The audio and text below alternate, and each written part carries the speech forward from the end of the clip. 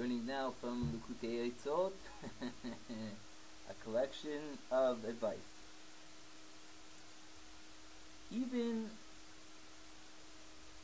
the lowest Israelites, lowest Jews, transgressors, if God forbid they are tested to leave their faith, they are willing to sacrifice their lives for the holiness of God, like we've seen many times.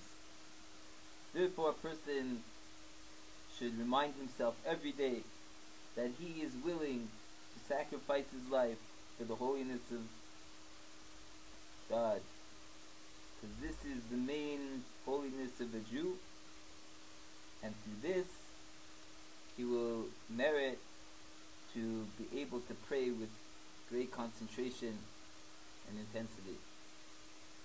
Nanach